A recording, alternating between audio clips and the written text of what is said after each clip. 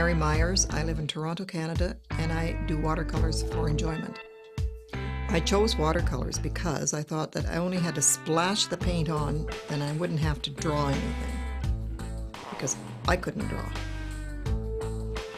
I started to do watercolors because a friend of mine found the course and wanted to try it, so I decided to go with it. What is inspiring me, number one, is the teacher, and number two is the fact that I actually can do something with watercolors. One of the pictures that I like the best is my snow scene, and it was simply because I just did it and it was done.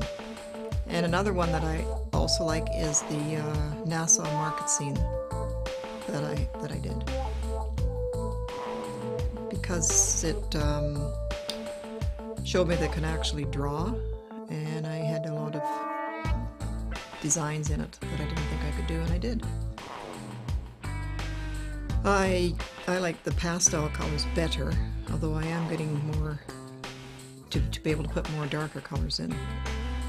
I don't intend to have a showing. I'm just doing it for my own personal enjoyment.